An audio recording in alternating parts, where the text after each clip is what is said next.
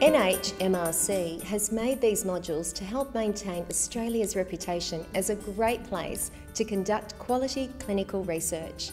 I've invited some leading researchers who have been involved in conducting clinical trials. Well, in medicine and medical research, we have lots of hypotheses. We make lots of observations, but we need to turn that into innovations and new treatments and treatment strategies for our patients.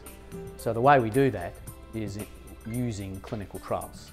Why is it important to conduct research ethically and with integrity?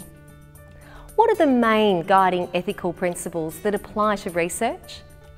And what is a typical pathway for submitting an application and obtaining ethics approval for a clinical trial?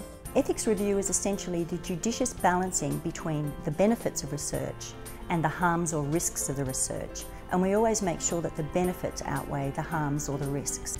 Understanding research governance is a critical part of making governance more effective and efficient by applying good governance practice, knowing where you fit and playing your part, and communicating effectively with other stakeholders. Once authorisation has been obtained, essentially the clinical trial can commence. So by that I mean that participants can be enrolled and recruited into the project. There'll be a number of administrative tasks that also need to be considered. There'll be ongoing monitoring of the project, and the monitoring is a shared responsibility of the principal investigator, the Human Research Ethics Committee, the institution and the sponsor.